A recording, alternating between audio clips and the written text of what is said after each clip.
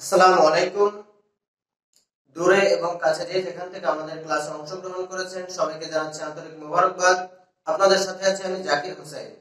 আজকে আমরা যোগ বিয়োগ গুণ ও ভাগ সম্বলিত গণনামূলক অঙ্কগুলো নিয়ে আলোচনা করব। চলুন শুরু করা যাক।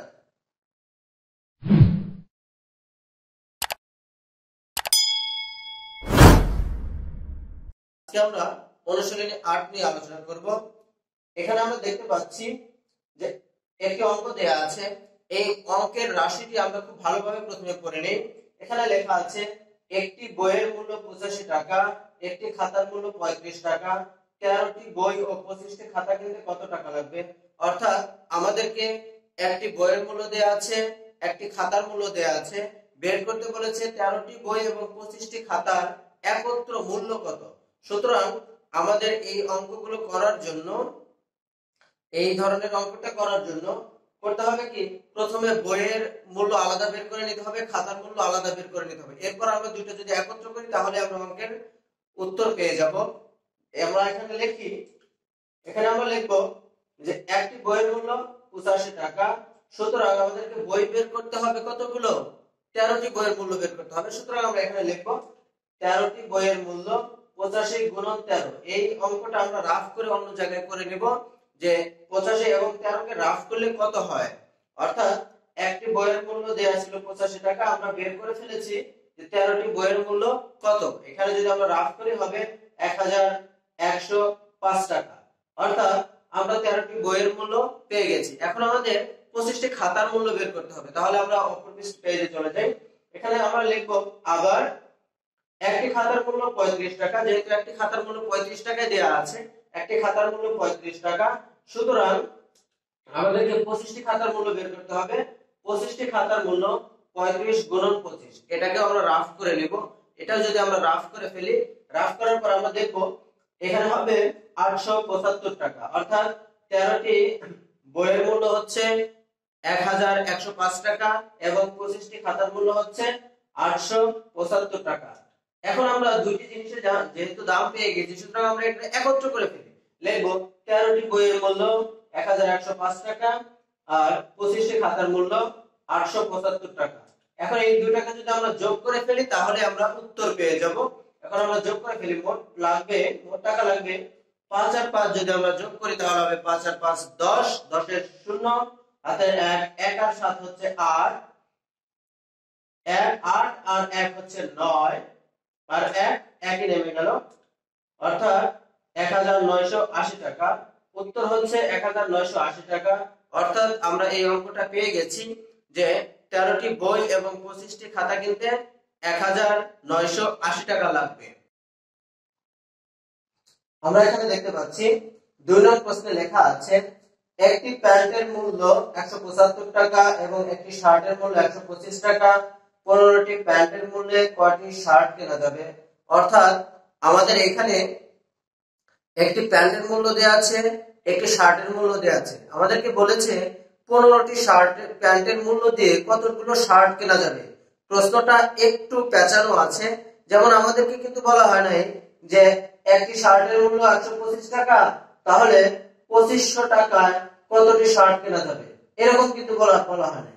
বলেছে আমাদের প্যান্টের মূল্য দেয়া আছে, একটি প্যান্টের 15টি প্যান্টের মূল্য দিয়ে কতগুলো শার্ট কেনা যাবে সেই প্রশ্ন করেছে। অর্থাৎ আমাদেরকে দুইটা অংশ করতে হবে। এখানে প্রথমে আমাদেরকে 15টি প্যান্টের কত টাকা হয় সেটি বের করে নিতে হবে। এরপর ওই টাকা দিয়ে কতগুলো শার্ট কেনা যায় সেটিও বের করতে হবে। চলুন আমরা লেখা শুরু করি। এখানে দেয়া আছে যে একটি প্যান্টের মূল্য যেহেতু 175 টাকা, সুতরাং আমাদেরকে 15টি প্যান্টের মূল্য প্রথমে বের করে নিতে হবে। আমরা বের করি 15টি প্যান্টের মূল্য 175 গুণন 15। এখন আমরা যদি 175 কে 15 দিয়ে গুণ করি, রাফ করে নেই, তাহলে আমরা দেখতে পাবো 2625 টাকা হবে। অর্থাৎ 15টি প্যান্টের মূল্য আছে 2625 টাকা। এখন আমাদেরকে মূলত বের করতে হবে 2625 টাকায় কতগুলো শার্ট কেনা যাবে। একটি শার্টের মূল্য দেয়া আছে 125 টাকা। একটি শার্টের মূল্য যদি 125 টাকা হয়, তাহলে 125 টাকা আমরা কয়টি শার্ট কিনতে পারবো? নিশ্চয়ই একটি শার্ট কিনতে পারবো। যেহেতু 125 টাকা একটি শার্টের দাম, সুতরাং আমরা 125 টাকা দিলে একটি শার্ট পাবো। আবার 125 টাকায় শার্ট কেনা যায় একটি, সুতরাং 1 টাকায় শার্ট কেনা যায় 1 ডিভাইডেড বাই 125, অর্থাৎ আমরা যদি 1 টাকা পরিশোধ করি একটি শার্টের 125 ভাগের 1 ভাগের মূল্য পরিশোধ করলাম। এখন আমরা যদি দেখি যে 2625 টাকায় শার্ট কেনা যাবে কতগুলো, 101 ডিভাইডেড বাই 125 গুণন 2625। এখানে এমন কেন হলো? এখানে এমন হলো যে যদি আমরা চিন্তা করি একটি শার্টের মূল্য আমাদেরকে দেয়া থাকে, তাহলে এরপরে 2625টি শার্টের মূল্য যদি আমরা বের করতে বলি এইভাবে, তাহলে আমরা কি করি? গুণন করি না? হ্যাঁ, আমরা গুণন করি। তাহলে 1 টাকায় যদি শার্ট কেনা যায় হচ্ছে 1 ডিভাইডেড বাই 125, তাহলে 2625 টাকায় শার্ট কেনা যাবে, ওইটার সাথে 2625 টাকা গুণ করতে হবে। আমরা এখানেও কিন্তু ঠিক তাই করেছি। 1 ডিভাইডেড বাই 125 এটি হচ্ছে একটি শার্টের মূল্য। সুতরাং 1 টাকা শার্টের মূল্য, 1 টাকায় এতগুলো শার্ট কেনা যাবে।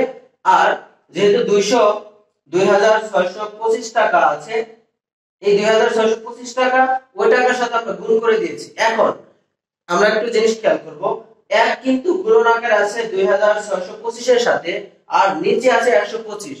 এখন আমরা যদি নিচে কোনো একটি সংখ্যা দিয়ে দেই, সেই সংখ্যাটা ভাগ আকারে থাকে, অর্থাৎ এখানে এরকম ভাবে আছে 125 কে 25 দ্বারা 2625 কে ভাগ করতে হবে, এইভাবে অঙ্কটা আছে। আমরা এখানে রাফটা করে নেব, এখানে রাফটা করে দিচ্ছি। তো 125 কে দিয়ে যদি আমরা 2625 কে ভাগ করি, এখন আমাদেরকে 125 এর নামতা তো দরকার হবে, কিন্তু আমরা 125 এর তো নামতা করব না। এইভাবে আমরা 1 এবং 2 দিয়ে গুণ করে করে এগিয়ে যাব যে কত হয়। যেমন আমরা এখানে দেখতে পাচ্ছি যে 125 কে যদি আমরা 1 দিয়ে গুণ করি, তাহলে 125 একে 125 হবে। আর 125 কে যদি আমরা 2 দিয়ে গুণ করি, তাহলে কত হবে? 250 হবে।